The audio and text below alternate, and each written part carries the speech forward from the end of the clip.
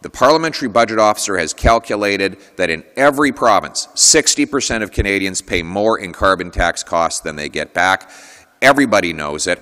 Justin Trudeau knows it. He needs to stop lying. And thank you very much, everyone, for being here. Thank you, Jazz, and thank you to the great truckers who work in this incredible facility, moving goods and services across our country. I think they will agree. When they fill up their tank, when they go shopping themselves, these truckers will tell you that after 8 years, Justin Trudeau is not worth the cost, crime, or corruption. He's not worth the cost. You see that every day at the grocery store. When you take the items out of and run them through the scan, and you see that number getting bigger and bigger, and you sometimes feel like you have to put things back in the cart and return them to the shelves because you can't afford to pay the bill. This is a common story now. 1 in 10 Torontonians are going to a food bank after 8 years of Justin Trudeau. 1 in 10. Can you imagine that? One of the biggest and wealthiest cities in the world. 2 million food bank visits a year in Canada. That's a record-smashing increase of 32% since Trudeau took office. Next year, we expect 1 million more annual visits because food prices continue to rise faster than wages. After 8 years of Justin Trudeau, we've had 28 dead bodies in freezers outside the St. John's Hospital next to a dumpster because their families can't afford a burial or cremation. These, in Aramukto, 50 military families are eating at the local food bank. Military families who risk their lives for us are not getting enough to pay for their groceries. After 8 years of Trudeau, there are now 35 homeless encampments in Halifax, in one city. These encampments are now visible everywhere you go. The food professor, Sylvain Charlebois, reveals that after 8 years of Trudeau, not only is the price of food going up, but the amount Canadians have to pay for it is going down. In other words, most families are spending less than is necessary to buy their families an affordable a nutritious basket of food. That means people are going malnourished. Scurvy is making a comeback after 8 years of Justin Trudeau. These are the real-world consequences of Justin Trudeau and the NDP doubling the national debt, raising taxes on middle-class and poor Canadians. Trudeau famously said that the economy is not about numbers, it's about people. Well, I hate to break it to you, Justin, but numbers affect people. In fact, as Pythagoras said, numbers rule the universe. And numbers are the things that you see on that receipt at the grocery store. Numbers are the things on the price billboard at the gas station. Numbers are those little digits on the screen when you're looking at your monthly mortgage payment. If you're brave enough to bring it up on your screen, those are all numbers, Justin. And those numbers impact how much food are in the bellies of people, or whether they have roofs over their heads, or whether they have to work 70 hours a week just to avoid eviction. Numbers rule the universe, and unfortunately the numbers are cruel for Canadians after 8 years. We know this policy, these results are the direct consequences of Justin Trudeau and the NDP policies. When you double the national debt, you drive up demand, which bids up goods. You print $600 billion of cash, and that causes inflation, just like it has everywhere and always over the last 5,000 years of economic history as far back as we can go in human records. Whenever governments create cash, they cause inflation. And what is he doing now? He's out making multi-billion-dollar announcements of inflationary spending that will drive up the cost of your living again.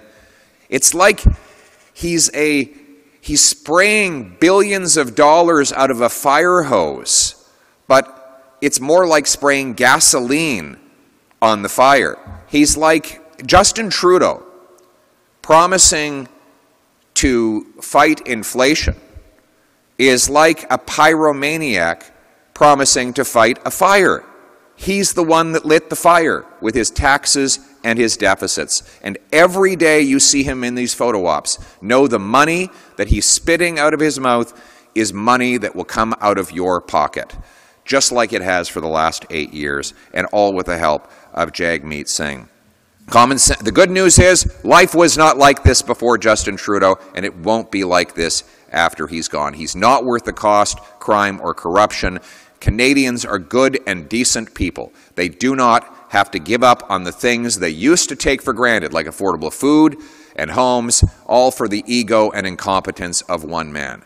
Common sense conservatives have a plan to axe the tax, build the homes, fix the budget, and stop the crime. Axe the tax, build the homes, fix the budget, and stop the crime.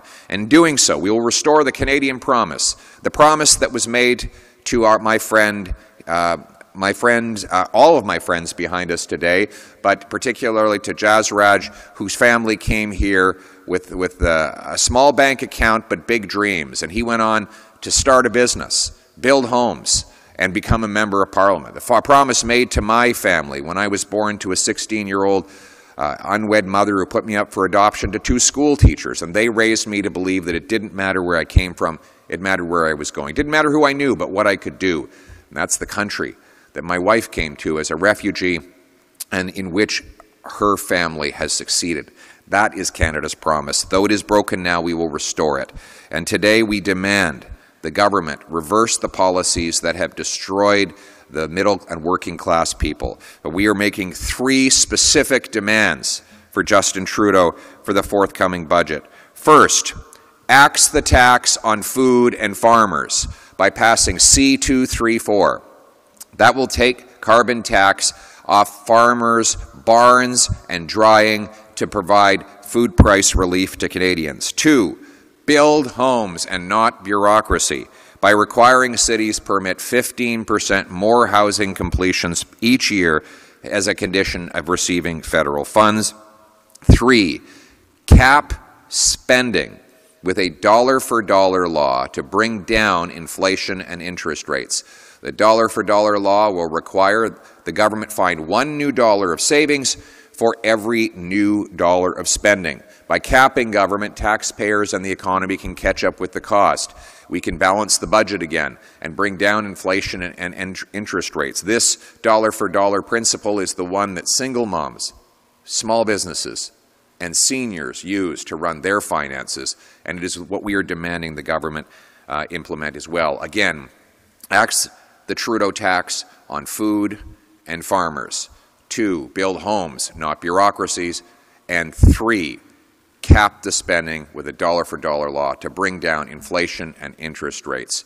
These are common sense demands, and if we don't get them, we won't support the budget. Common sense conservatives will continue to fight for everyday Canadians who work hard, pay their taxes, and play by the rules until the carbon tax election comes. And in that election, we will have a simple choice between a costly coalition of Justin Trudeau and the NDP, who tax your food, punish your work, take your money, double your housing costs, and unleash crime and chaos in your community, or common sense conservatives who will axe the tax, build the homes, fix the budget, and stop the crime. Thank you very much. Let's bring it home.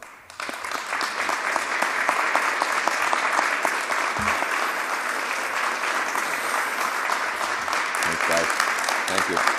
Thank you. Thank you so much. We'll now have time for a few questions from the floor. Clayton Demain with True North. You said you'd, in the past, that you'd work toward meeting Canada's NATO target of spending 2% of our GDP on defense. Where would that money be spent? And under your dollar-for-dollar plan, where would you cut to account for that massive spending? Well, where would it be spent? On the front lines, better equipment and better resources for the men and women in uniform, more reservists who are not only equipped to prepare Canada for an armed conflict, but also can apply the military skills they learn in the civilian economy. How will we do the dollar-for-dollar rule? Well, we're going to cut back-office bureaucracy, botched procurements, and foreign aid to dictators, terrorists, and multinational bureaucracies. We'll bring that money home and invest it in our military. Thank you. Thank you. Next question. Steve from TVO. Hi, Pierre. Could you describe your relationship with Doug Ford? He's the Premier. I'm the leader of the federal opposition and the next Prime Minister of Canada. And my relationship with him is the same as with everyone. I will work with anyone to axe the tax, build the homes, fix the budget, and stop the crime. Thank you. Thank you. Next question. Michael Drapac, CBC News. Thanks, Mr. Poilievre. 6 premiers are now calling for a First Minister's meeting with the Prime Minister on the carbon tax. He is not committing to that. What do you think that says about Mr. Trudeau when he refuses to meet with premier leaders as a group? And what does that say about federalism and how it should work? Merci beaucoup. Thank you very much. Justin Trudeau has a radical agenda to massively expand the size, cost, and power of the federal government, which comes at the expense of working people and seniors. It crowds out everybody, including the premiers. He wants to dominate over all of the regions of Canada and impose his will. He's imposed an unconstitutional anti-development law, C-69, and a back-breaking carbon tax opposed by 70% of premiers and Canadians. If Justin Trudeau is so sure of his plan to quadruple the carbon tax to 61 cents a litre, he should have the courage to sit down with our premiers and explain that to them, because they oppose his plan. They know that his tax is going to take money away from hospitals and schools, who have to spend more on their energy, take money out of our local social services, who will be paying out more assistance to people who can't afford to eat. It will force more social breakdown because people can't keep it together. So he should have the courage to sit down with the premiers and explain why he believes he needs even more money. In every single province the federal carbon tax applies, middle-class Canadians pay more than they get back, according to the Parliamentary Budget Officer. And the Prime Minister, by the way, he should stop gaslighting and attacking the premiers and other common-sense Canadians. He is lying when he says the carbon tax makes you better off. The Parliamentary Budget Officer has calculated that in every province, 60% of Canadians pay more in carbon tax costs than they get back. Everybody knows it. Justin Trudeau knows it. He needs to stop lying and sit down with the premiers and admit that his carbon tax is just like him, not worth the cost.